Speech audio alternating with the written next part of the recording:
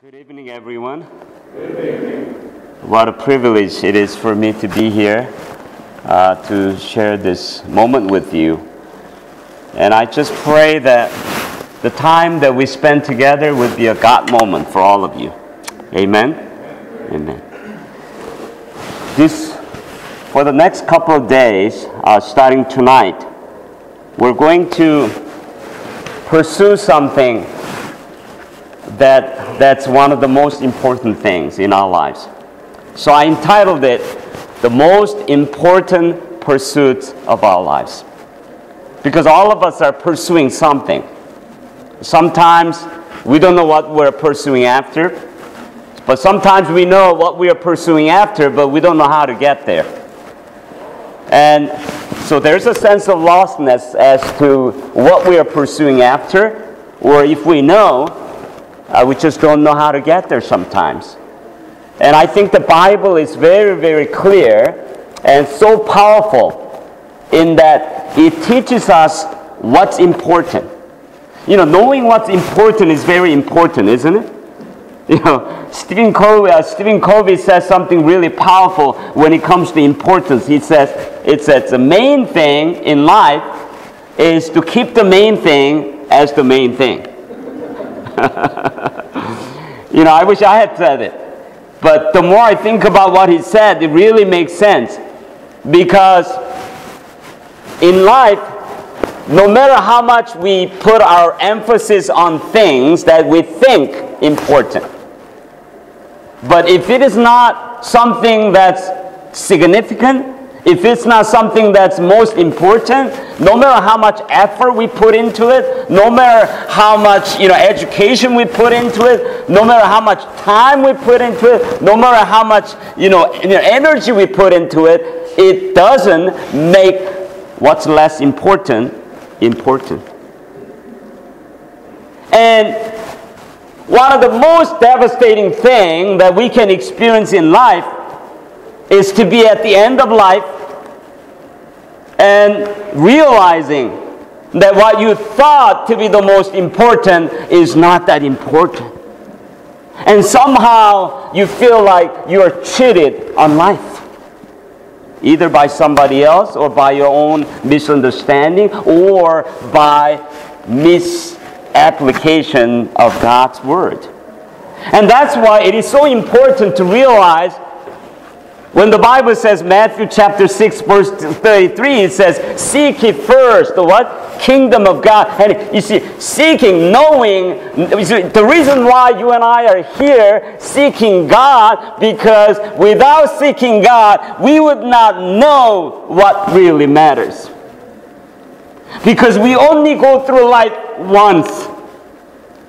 And therefore, we cannot afford making mistakes in realizing what's important, what really matters.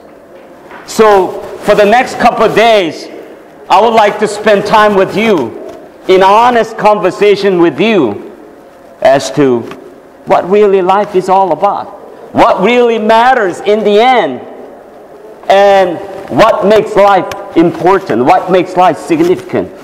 And what do we need to pursue after with a limited amount of time, with a limited amount of energy and resources that we have? How many of us here recognize that you come here to realize once again, to be more than for sure, and to know what's important in life, and to give your everything to pursue what is going to not only matter, but what is going to fulfill you in such a way that God has designed for us to be fulfilled. Amen? Amen. Why don't we take a moment to pray together before I share the message? Dear Father, I know that it is you who have brought these precious people here in this place. I know that more people are coming as well. I know that there are some who are tugged by the Holy Spirit and they are on the verge of making decision to come. But for those who are here, they are led by God to be here. And so we want to recognize you and your power, your existence, the power of the Holy Spirit, that can touch the hearts of people in ways that human agency can't.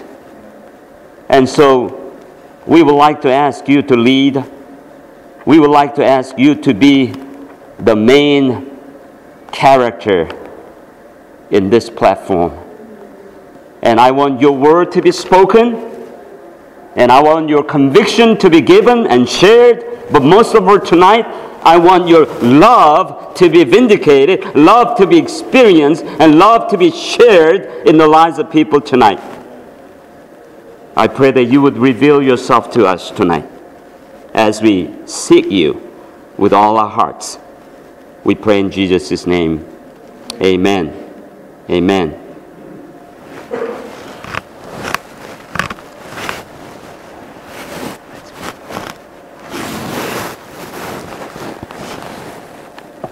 Tonight I want to talk about what it means to be human. What it means to be human and what it means to know God. And number one thing about being human is that we are made to be connected. We are made to be connected. You see, first of all, even before you were born, when you were in mother's womb, you were connected to the mother. Physically you were connected. And then you received nutrition from the mother. And it is interesting how you and I were born in the warm water, which represents the Holy Spirit. And I want us to realize tonight that no matter where you've been, no matter where you are in your life, I want you to know that you and our lives are covered by the hovering and the embracing of the Holy Spirit in our lives. And then when you're born, I hope it was the case where when you were kissed and hugged, in a way that you could not imagine. I remember having our first child when she was born. It was a miracle child, right? And I thought having a child, delivering a child was a short case. And I didn't know that it would take longer than sometimes 12 hours. And my wife and I, we practiced, we went to this kind of weird, class called the childbirth class. Have you ever gone there? With the pillows? And I went there, I took the class, and then my wife told me that, you know what? If I have a back pain, then she wants me to push her back with a tennis ball. So we made sure that we had a tennis ball, and we practiced. And then one day I came home and I felt weird. I felt like something happened. And then sure enough, I saw the sign on my doorpost, and it goes, "Honey, hurry up. I went to the hospital to deliver a child." And so I was driving to the hospital. It was a red signal all the way through. And I was thinking that, I may not be able to make it. Man, how can I explain myself? So I went there, and thank goodness that delivery takes a long time. And it didn't even start it. And then sure enough, she was starting to have a back pain, and then I found myself pushing her back and going crazy pushing her, and then she was telling me that, honey, I don't feel a thing. And when my hand was shivering like this, and then one of the African American lady came in, and she saw the turmoil that was going on, and she goes, "What's going on here?" "Oh, that's not the way to push her." She came, and she took the tennis ball with one hand and then started pushing her by saying, "Wow, you're doing such a great job. It must be because of kimchi that you've been eating." And then she was like, I'm already feeling better. When I tried my best to push her to a point where I was starting to shiver, she didn't feel a thing. But when she received that word of encouragement, she began to feel better. And then we had a child after 12 hours later. And then in the process of having a child, she pushed in the wrong way. She ended up pushing upward, and then her blood vessels popped, and then I saw her 4 o'clock in the morning, and her face was like kind of, bloody. And I felt so bad, and I was coming home, and I said, you know what? When my child comes home, and I'm going to treat her really well, I'm going to do my best to love her. That's how a child begins their lives, by being caressed and by being embraced. There's so much physical connection that are going on. They did a study on monkeys, and you know what they found out? Is that even the monkeys need a physical connection.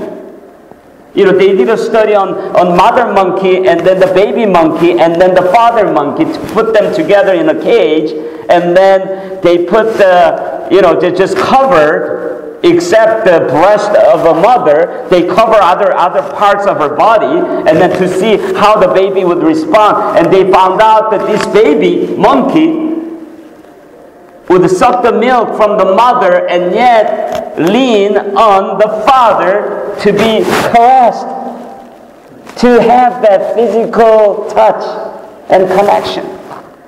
And what's so interesting is that, as we are growing up as a child, we receive a lot of physical touch and physical connection. I don't know about your culture, but even in Korean culture, they receive a lot of physical touch.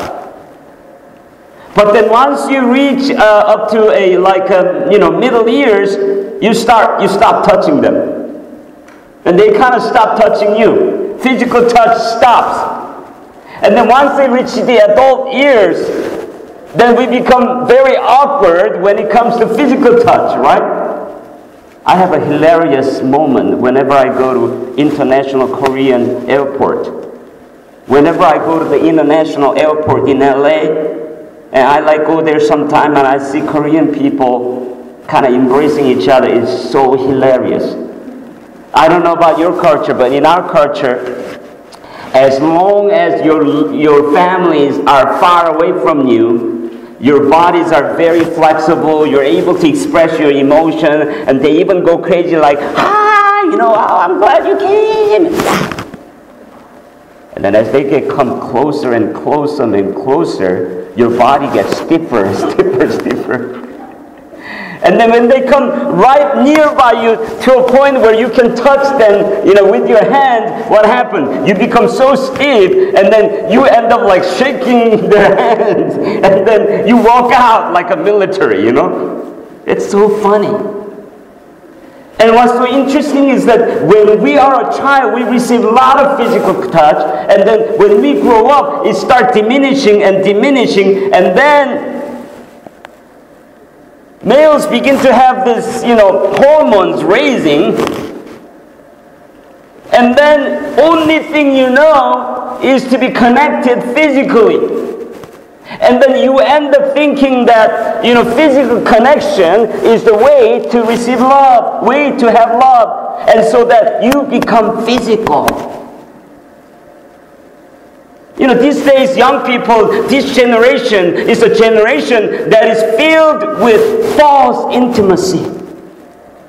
Even though you start, because you started with getting physical touch, and you think somehow that being in touch with others physically is the way to get love.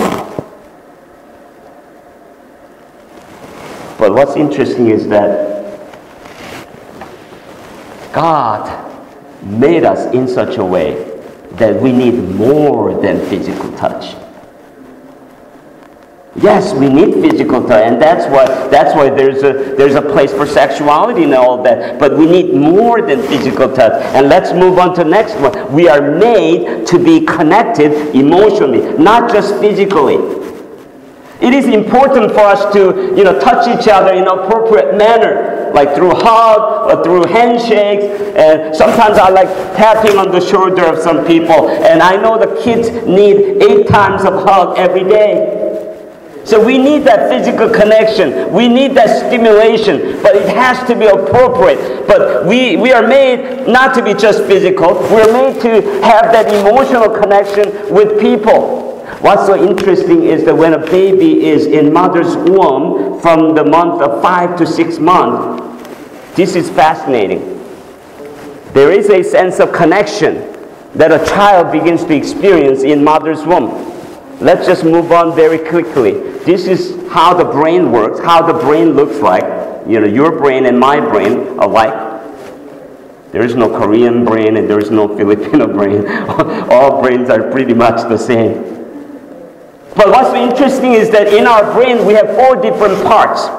The front part calls frontal lobe, and that's where the thinking comes in. You think, and then you have a will in your frontal lobe. Okay? You do all kinds of thought patterns that goes through your frontal lobe. And then in the middle of it, there is a emotional brain. Emotional brain is in the middle of it. And then what's so interesting about this emotional brain is that emotional brain is connected to your senses, your eyesight, and your feelings, and your audio, hearing, and touch, and everything is well woven and well connected to your emotional brain. And then I'm going to come back to this emotional brain a little bit later. And then there is a hypothalamus which provides the balance. You know, if you are chased by a bear in the mountain, have you ever encountered bear in the mountain and you survived? Yes, I experienced the bear, encounter in the mountain, Sierra Mountain. We went up there, and the bear was coming. You know, I could hear they're huffing and puffing, and they're going around our camp. And then my wife, without knowing it, she was going, "Who is that? Who is that?" I said, "Be quiet, Jewel. It's a bear." And so I was looking up, through my, the window of my tent, and then I found something fascinating. These 3 bears came, and they were trying to smell something. They thought that they knew that something was there. But luckily, we put all of our luggages on the tree and smelled something on the tree. So these bears are not that stupid, and they're resilient. And you know what they were doing? They were trying to get up there, and then they're squeezing down. And then they're trying going up there again. They tried so many times, and then they got some thinking. And they decided, you know what, just trying to go up there is not going to work. And then they tried to go up as much as they could, and before they fall down, they flew, and then they hit one of the bag with their hand, stretched their hand, and then one of the bag came down, and they start eating something, and then right after that, they're gone. And the next day I went out there, sorry to make a gross kind of description. When I out there, I saw so much, poos everywhere. They were making like diarrhea poos on the way. And then guess what I found? I found one of the hottest ramen, Korean Shin Ramen soup place was up there. When you're chased by a bear, what do? You got to use your senses and everything, muster your, just extraordinary strength to be able to take off. Hypothalamus will provide it. And then the next one is a basic stem that has to do with the breathing ability. But I want to tell you about the emotional brain that is in the middle of it. And in the middle of the emotional brain, there's a place called limbic system. Limbic system is like an emotional hard drive in that you start recording whatever, this is striking, whatever mother feels during that 5 to 6 month period of time and on, whatever mother feels in a relationship with her husband gets recorded to the baby's limbic system. That's amazing, isn't it?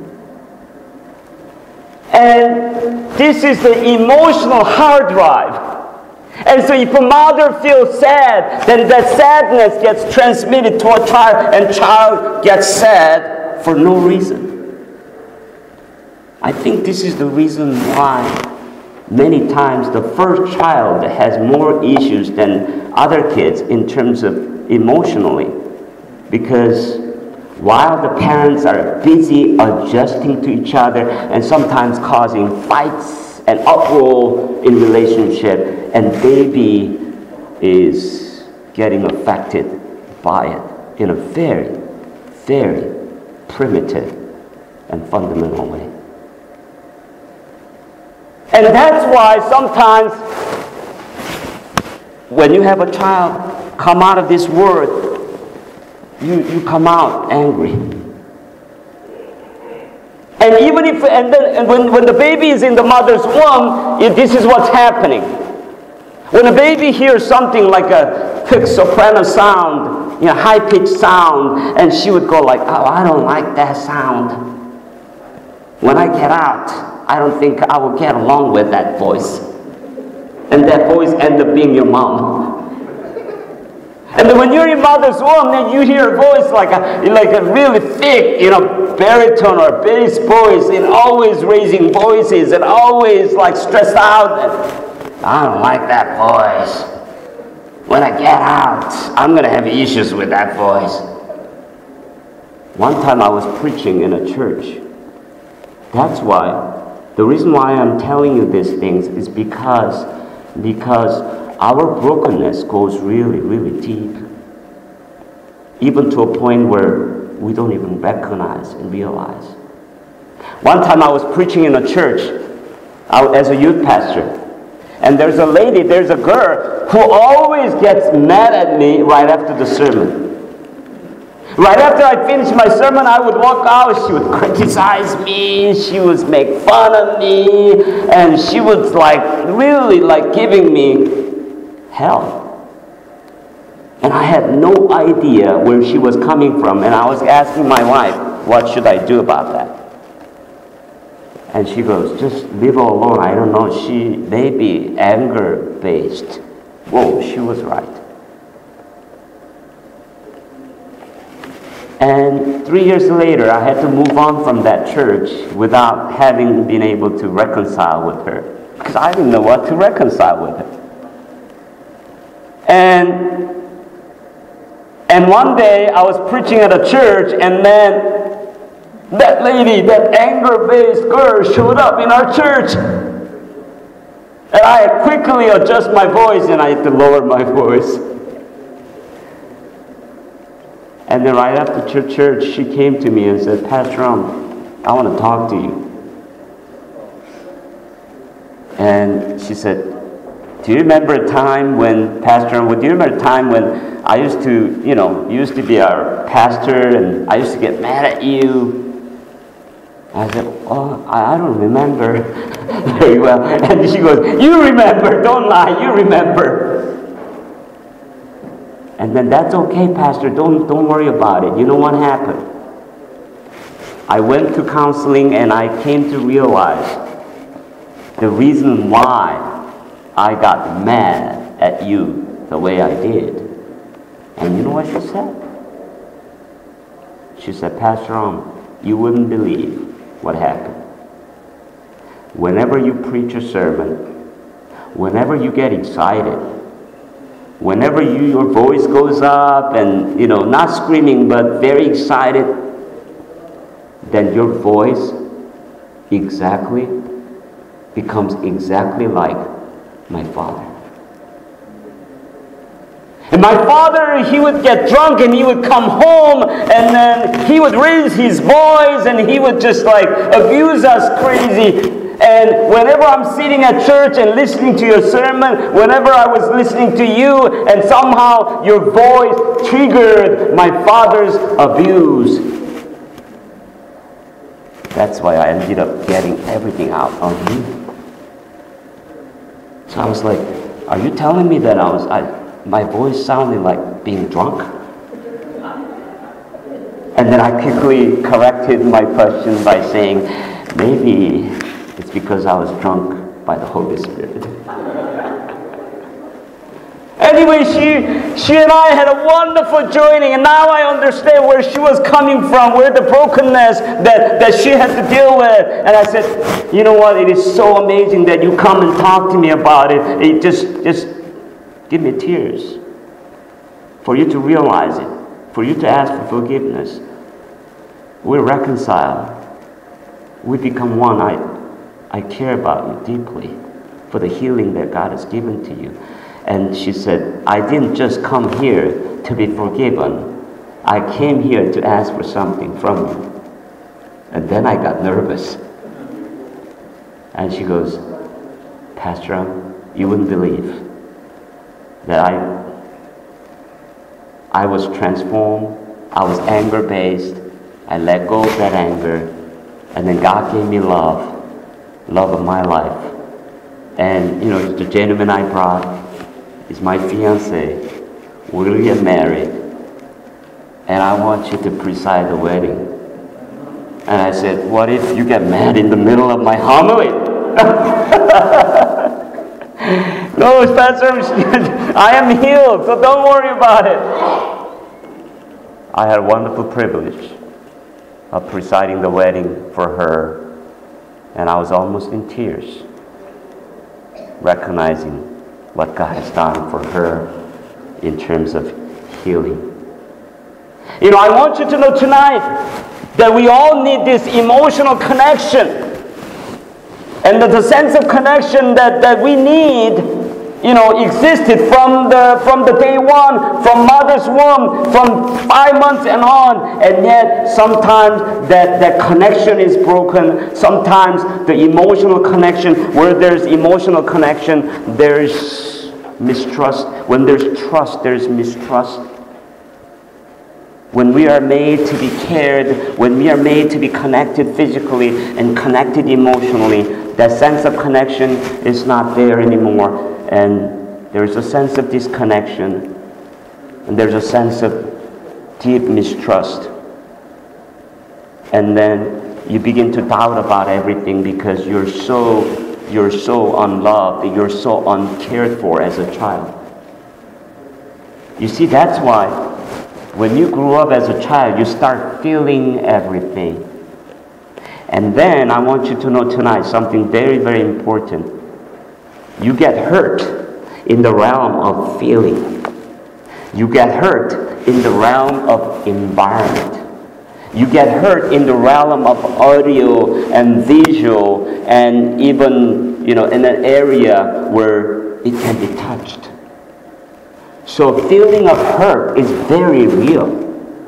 Feeling of unloved is very real. A feeling of uncared for is very, very real. And hurt, don't lie. The hurted emotion, don't lie. It's there. And I want you to know that there's one gentleman who came to me for counseling because he's struggling with not being able to trust his wife. He has only one son and his wife. He said, I'm doubting everything about my wife. She is the best thing I can ever have, but I am doubting everything that she does for me. I don't know where it came from. And we researched it, we searched it, and then we go back to his childhood, and I came to realize that he was someone who was totally neglected and uncared for. When his diaper was wet, nobody was coming and changing it. And when he was crying for food, he would be left by himself for a long period of time. So he grew up and developing this mistrust. And mistrust turned into not only an anger, but anxiety and not being able to trust anybody. And then he got married and have a child. And can you imagine being married and your wife cooks for you? And he doesn't eat.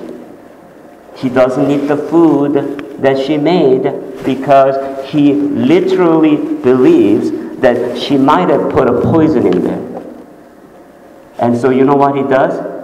He allows when the food is given to him, he allows his son to eat it first. And so after his son eats and he feels okay, then he eats. The more I study about human emotion, how we have been wounded from the day one, it really gives me the deeper sense of compassion on people. Because we are all broken one way or the other. Amen?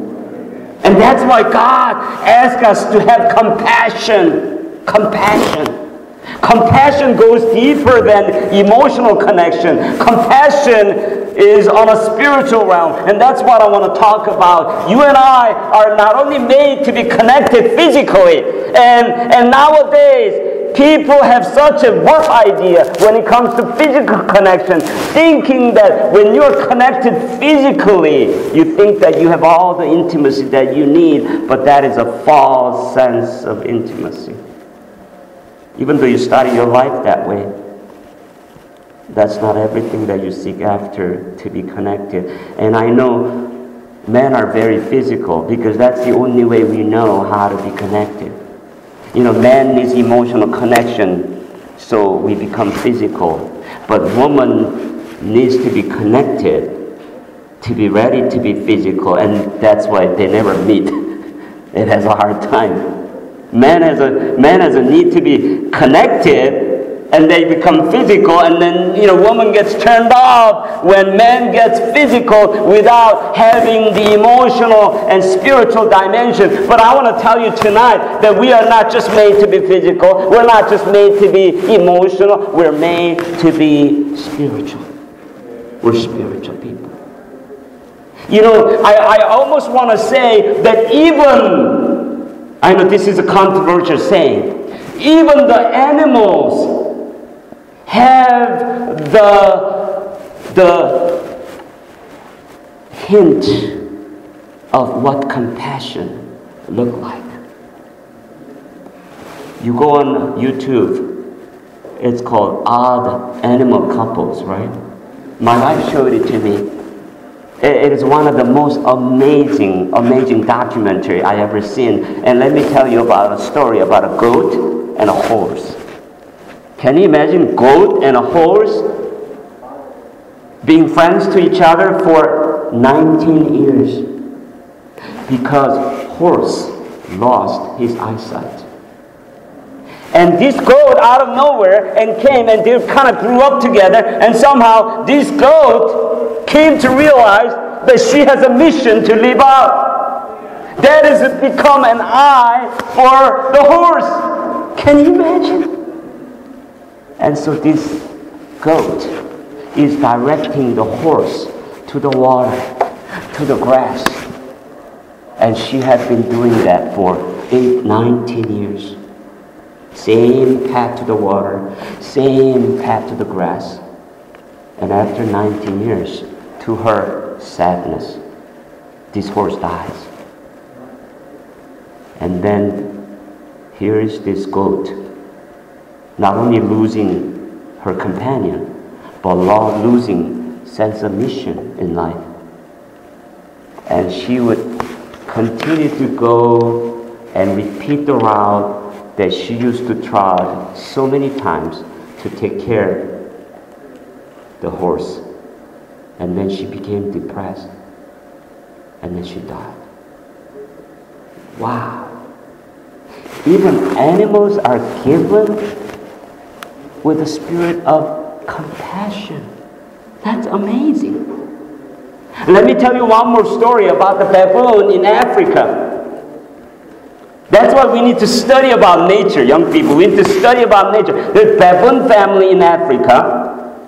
And then there's so much stress among baboon families. They're a big family making noises. And there's this definite sense of hierarchy.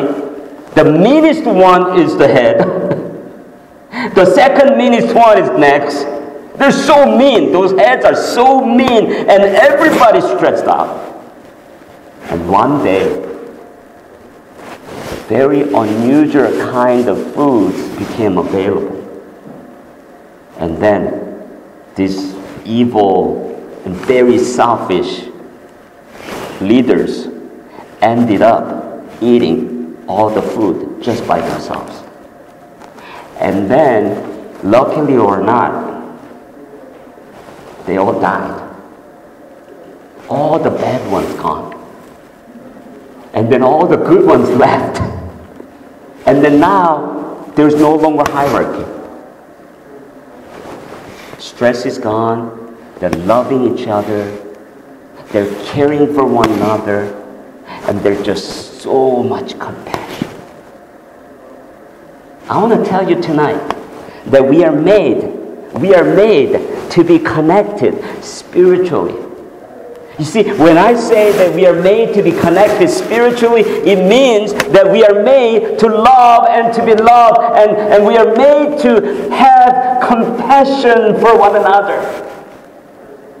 We are made to be connected. You see, in order for me to have compassion for somebody else, I need to be so connected. You know, when my wife had a child, I was like, oh man, I feel so bad for my wife. And first of all, I said, thank God that I'm not a woman who has to bear a child.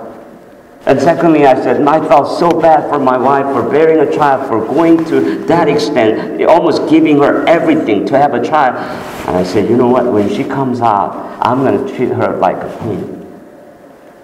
Man, what happened to me? After 3 days, when she came out, that sense of special, desire to treat her well is gone. And then the time came and my wife wanted to go back to California to meet her family, and then I was like, when she comes back, I'm going to really treat her well. And then as soon as she comes back, I lose that special heart that I thought I had for her. And I came to realize in my 20 years of marriage, compassion is not something that I can generate on my own, but compassion is God-given. Amen? It's something that comes from God. And that's why we are made to be connected, what? Spiritually. You see, when we're talking about compassion, we're talking about more than emotional connection. We're talking about being connected heart to heart. I have a gentleman in our church. I have young people I'm starting a new church, so starting from nothing, and our church had no young people. It was pretty sad. I mean, I love seniors, don't get me wrong. I love, Korean adults, but to have a church where, I had all the young people, all the children, moving to a church where there's no young people, and almost make me to be the youngest in the church with my white hair. And I was pretty sad. And I was determined to have some young people. I have a gentleman who started coming. Very, very special heart. This gentleman, this young man is very, very special. I can't go into detail, but he would come to church if his mom asked him to come. I mean, who would come? Young people would come to church because mother asked him to come. But this guy comes to church. Even if he was late, he would come to church. He knows a lot about the cars, so I got in touch with him, and I was talking to him because I was excited about the car knowledge that he had and all that stuff, and I started having conversation. And then I came to realize in my relationship with him that he had this spiritual need to be connected. When I say spiritual, let me tell you this. Did you know that we are made to communicate heart to heart? I'm so thankful to God because of God, I am learning how to be connected, spiritually. And I'm learning that even from my wife. I'm learning that from God, and I'm learning that from the Word of God, learning that from Jesus Christ. And to be connected spiritually is to know how to communicate, how to dialogue. You see? Because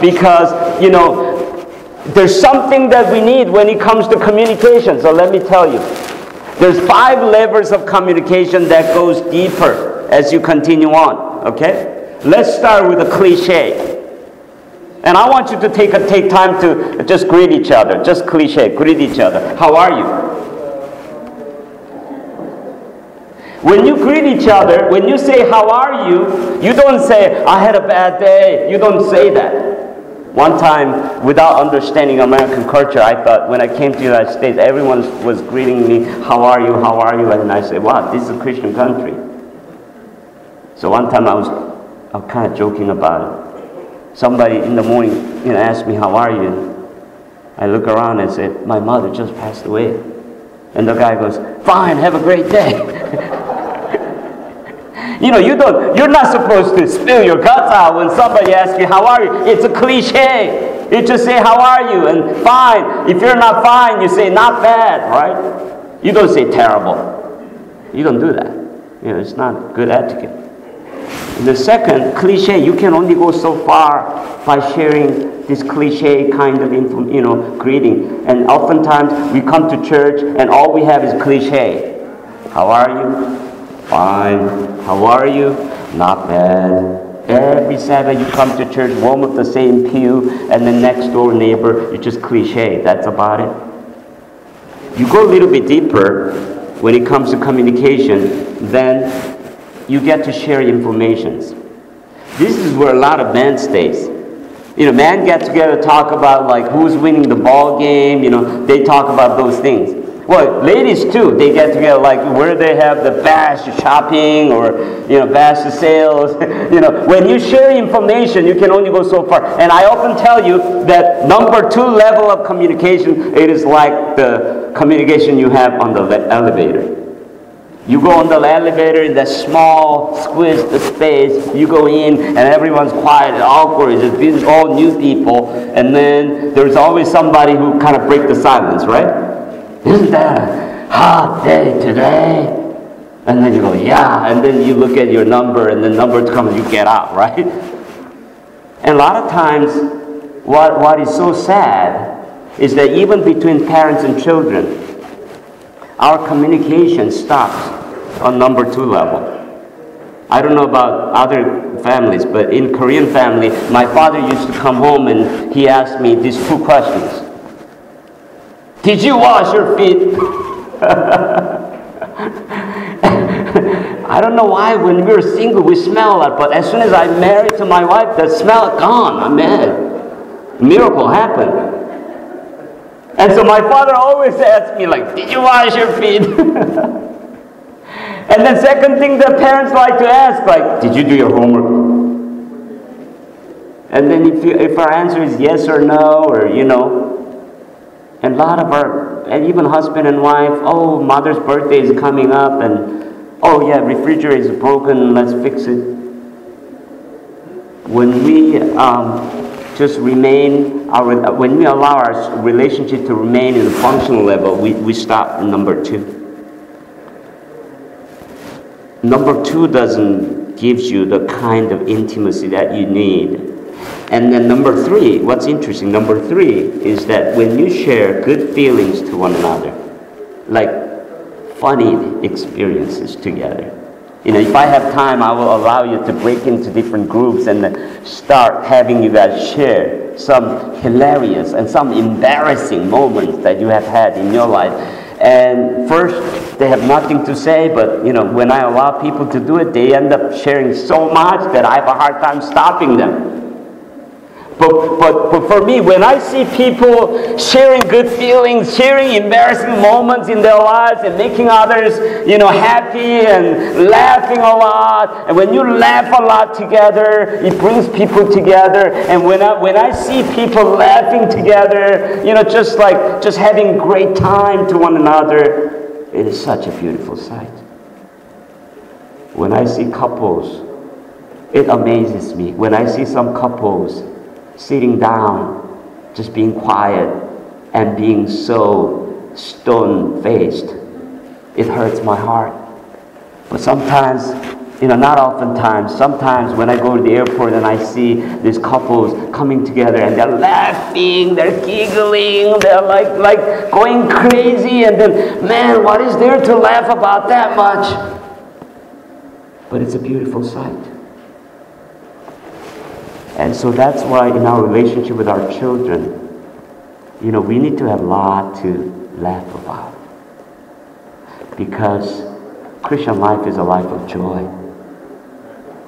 Fruit of the Holy Spirit is love, and then what? You see, love and joy.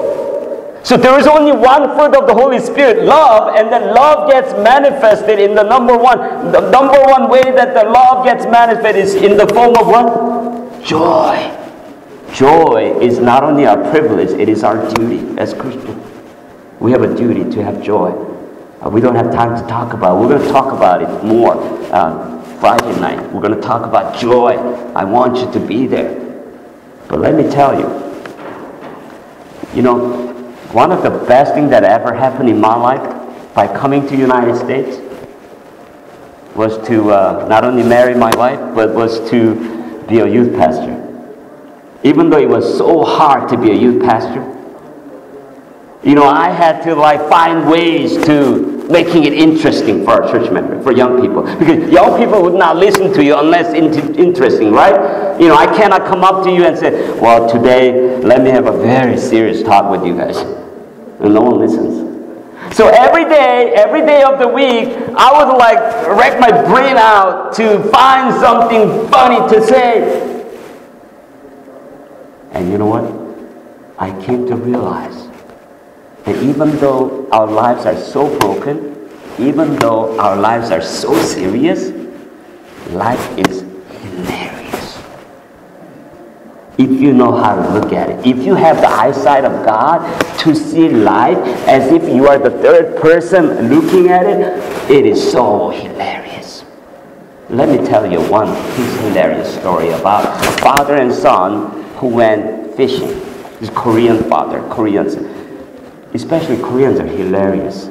I'm sure you guys all have that hilarious side. You need to start looking at life hilarious, because one day I couldn't go to sleep because somebody was fighting. It was a Hispanic couple who was nothing against Hispanic family. Okay, there was a Hispanic couple fighting. I didn't understand. I didn't know anything about Hispanic other than uno. Or numero. And then what's so funny was about it was after 11 o'clock, and then they were fighting, and then they were using this word a lot. That was uno. And I was getting this hunch that they were talking about who started first. They were talking about, you started first. No. You were angry first. No. You were angry first. So they were talking like, uno, going crazy. I almost wanted to go out and say, stop using the word uno. Korean father and son, they went fishing. And if you have gone ocean fishing, especially on a rubber boat, it gets pretty choppy. And then you get kind of seasick, and nothing was coming, fishing was not going very well, and all of a sudden you get seasick and you vomit and all the fishes come. Whoa!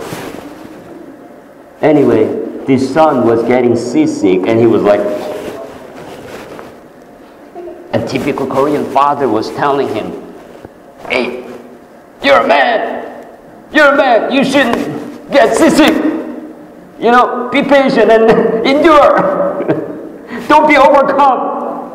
And then the son was, out of obedience, was like,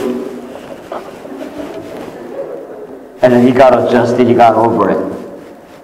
And all of a sudden, father became quiet.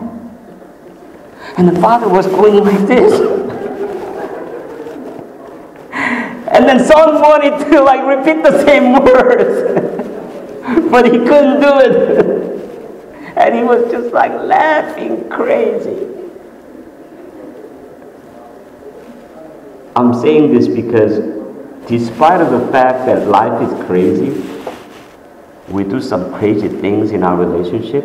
If you know how we fight, let me tell you one secret. My wife and I, we got along pretty well, but she grew up here, I grew up in Korea. She came to the United States when she was 8, and I came to the United States when I was 22. Talking about cultural barrier and language barrier and all that stuff was going on, and we got cheated by each other.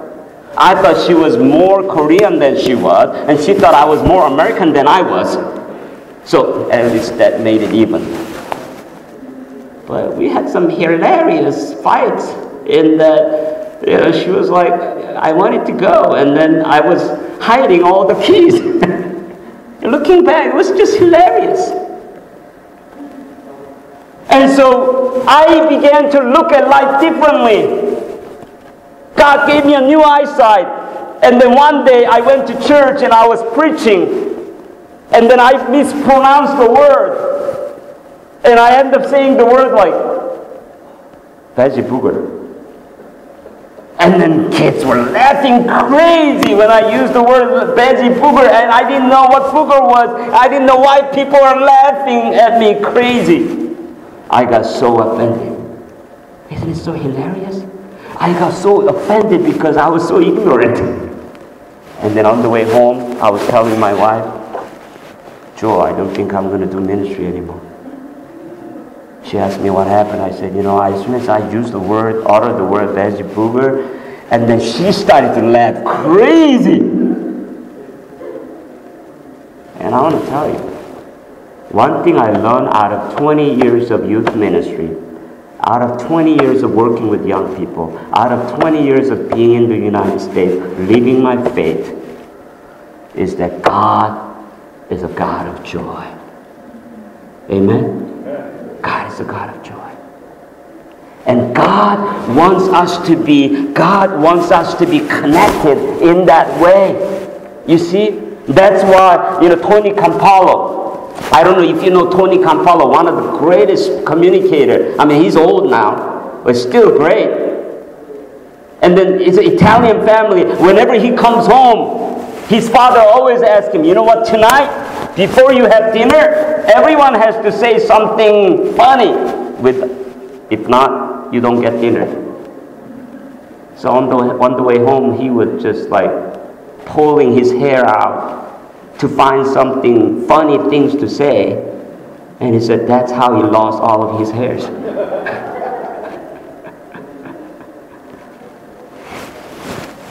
Having the sense of humor, being able to look at life in such a way that you look at it from a compassionate eyes, changes everything.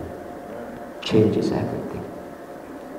To be stressed out, to win over our children by pressing them down, by killing their spirit, by destroying their dignity. And, I feel good, I won. I'm a father. Man, that is so foolish and so stupid and so unwise. That's not the way. And then the fourth one is transparency. When you open up your heart, you see, when you open up your heart to your wife, when you open up to your children, when you open up to your church members, to somebody whom you do not know, and when you are able to talk about your addiction, you talk about your weaknesses, talk about your vulnerability without feeling ashamed. Did you hear what I said? Being able to talk about your weakness without feeling ashamed. I have a lady, Hispanic lady, another Hispanic lady who used to come to our church. I forgot her name. She used to come to our church, always come to our church. And right after church, she always go to this one meeting. Little did I know that she has been attending this meeting for the past 20-some years. And it's called AA, Alcoholic Anonymous. She was a recovering alcoholic. Did you know that once you're an alcoholic, you're an alcoholic forever? I mean, you're always in the place of recovering, needing God, needing one another. And this is what she said. Pastor, I hate to tell you this, but if I have a choice between church and AA, I would go to AA. That really made me to rethink about the whole thing. And you know why? She said, whenever I go to church, I always feel like I have to be better. I have to do better than where I am. Whenever I go to AA, I am accepted the way I am. That makes me want to be better, want to do better. Do you hear what I'm saying? And so there was a funeral for her. There was a funeral for her. And I was a presiding pastor. And then the funeral home was open from 5 o'clock. But the funeral program was not starting until 7 o'clock. Guess what happened? All the people who has been part of her AA group came even before 5 o'clock. And they just stayed put, be present with her. Even after everybody come and leave, they left after the program, they stayed till the end just to be there with her. Because everyone in the AA group said, we're going to miss her greatly. No one can replace her. We just want to be here to feel her presence. She has changed our lives. Everyone needs that kind of acceptance. Everyone needs a place where you can be so safe to be who you are. I have a gentleman, elder of a church for the past 20, 30 years. He came up to me, felt so secure, felt so safe, and he came up to me, and Pastor, I want to tell you, you are the first one to know that I have been addicted to pornography for the past 30 years. I have great darkness in my life. I didn't know what to do with it. But I'm coming to you because I feel safe to tell you. I was telling that gentleman, I was telling that elder, I honor you. I respect you for your courage to be real, to take off your mask and to come and just be yourself. And I want you to know that God accepts you in your brokenness, in your inadequacy, in your incompleteness. I hope that this week we would get away from being a pastor, we would get away from being an elder, we would get away from being who you are in your society, in your family, your standing, whatnot. I hope that we would be human once again. That means we would be open. We would long to be vulnerable. We would long to share our weaknesses without feeling judged, without feeling condemned, or without feeling ashamed. You remember a lady who came to Jesus? She was brought to Jesus by Pharisees, and Pharisees were strict on rules, and they were the one who was bending rules. Simon was famous for that. She cheated, with Mary, and you know the story. And Mary became crazy, and she met the Lord, and then she came to Jesus, and then this lady came. She might have been Mary. She might have been Mary, this woman who came. She was ready to be stoned. And on the sand, she started writing words. Looked at Simon. Extramarital affair. Looked at somebody else, and she just started writing everything, writing all the sins of these people. Everybody left, and she was left by herself. And Jesus goes, I want you to look around to see if there's anybody. Lord, there's nobody. She said, neither do I condemn you. Being in that vulnerable place. Have you ever been vulnerable? Have you ever been so broken to a point where you lose hope and you become despair and depressed, and the weight of sin is heavy on you? I hope that this week you can come to Jesus without having to worry about anybody else. Just come to Jesus and embrace Him in your life. It happened to me in my 40s too. I realized that I was so broken. I thought I was PK, perfect kid, pastor's kid. I realized my own brokenness, and one day, middle of the night, 2 o'clock in the morning, I remember being in that big house, but that big house was like a hell, and it was like a thick thick dark cloud was hovering and covering my family. It was the darkest moment of my life. I didn't know what to do with myself, what to do with my family, what to do with the brokenness that I had experienced. I remember that 12 o'clock in the morning, I came to God. I just became literally prostrated before God. God, I don't know what to do with my life. I'm at the end of my own rope. Did you know that God's address is at the end of the rope? It's called at the end of the rope. Matthew chapter 5, it says, if you're hungry in your spirit, you will meet God. I will feed you. That being hungry in the spirit, being poor in spirit, the original word, it means at the end of the rope. I want you to know tonight that if you feel like you are at the end of the rope, Jesus is there, God is there. He's embracing you. He's at that vulnerable spot, being transparent with you, and just wants to heal you right there where you are. Amen? I could only cry out to God. Have you ever cried out to God? I could only cry out to God. God, help me! That's all I could pray for. I could hear God answering my prayers. And learning to become a new man in God, in my own brokenness. Amen? God accepts us in our brokenness. He never leaves us in our brokenness. But tonight, I want to share you with this, and I'm going to end my talk tonight. The deepest level of communication is not sharing good feelings, because you can only share your good feelings so much.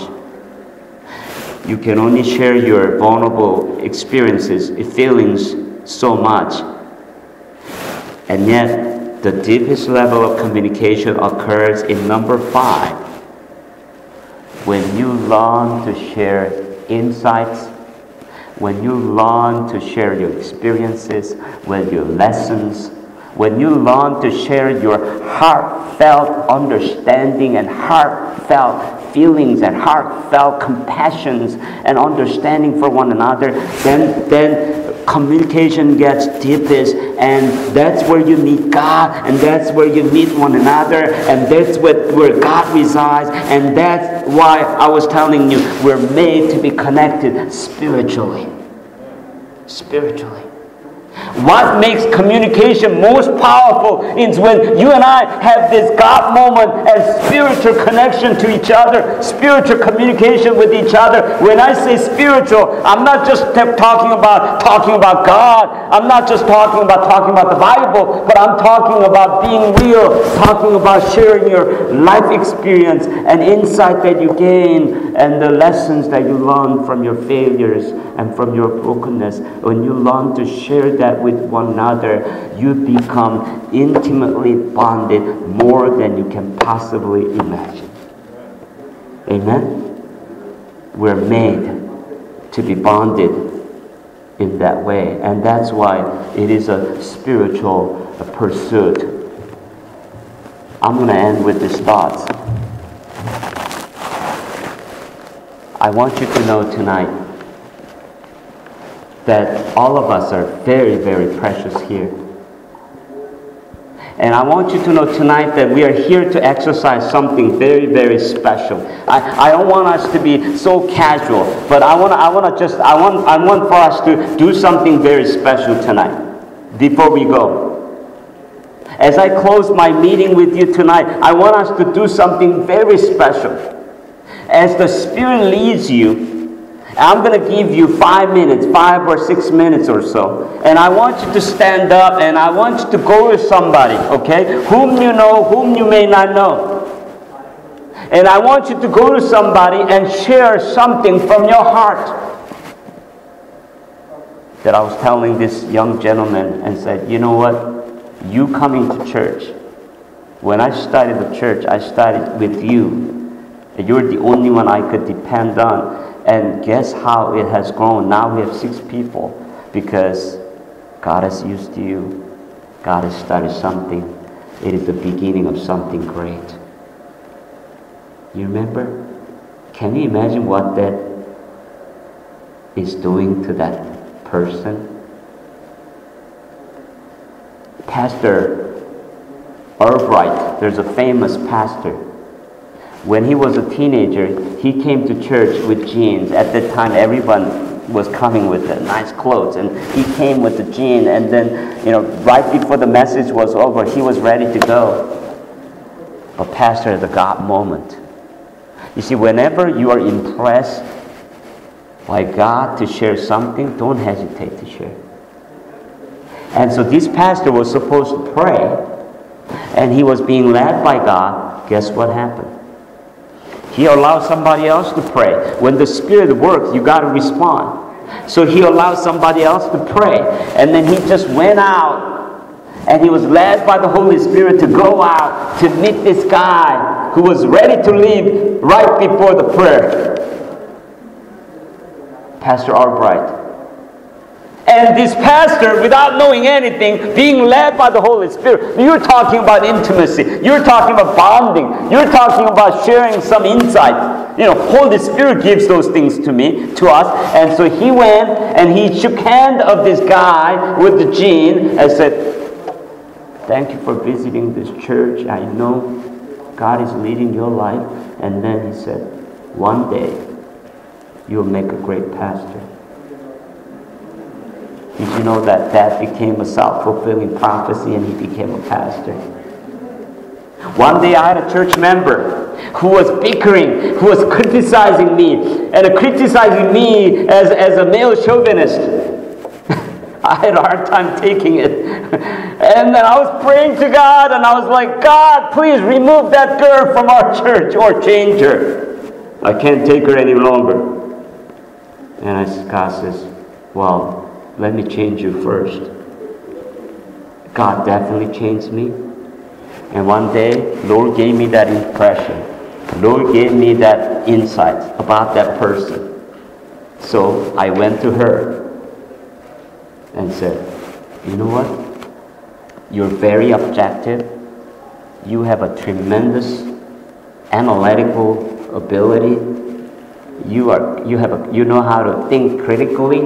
I think," even as I was saying it, I couldn't believe my ears, because I'm talking about a girl who is so negative, critical, and all that. But Holy Spirit is putting words in my mouth, and as I was saying it, I couldn't believe it. And I told her, "You know what? One day I think you will make a great counselor." In my mind, I was thinking, I'll never go to her. Guess what happened? She became a counselor. She's greatly being used by God. You can forget about everything that I've shared tonight. One thing I want you to remember is that we are made to be bonded with God, bonded with one another in that deep, spiritual, intimate way. Holy Spirit is an agent who could do that. Let me end with a story about Sherry Peters. There's a lady who was on the street. That's why I love doing street ministry. I love meeting with street people. I love meeting with these workers waiting in front of U-Haul. I love these kind of people. Because when you meet these people, you meet life in a raw form. And it's real. I mean, they don't lie. They don't cheat. I met a guy. Guess what? I met a guy who helped us to move. I already scheduled somebody to help us to move. And then this guy didn't show up. So I went to U-Haul, and then I had to pick up somebody. And then I was about to come, and these two gentlemen were coming to me, and then they ended up being hired for that day. And then at the end of the day, I was coming home being tired with these two guys, sweating and everything.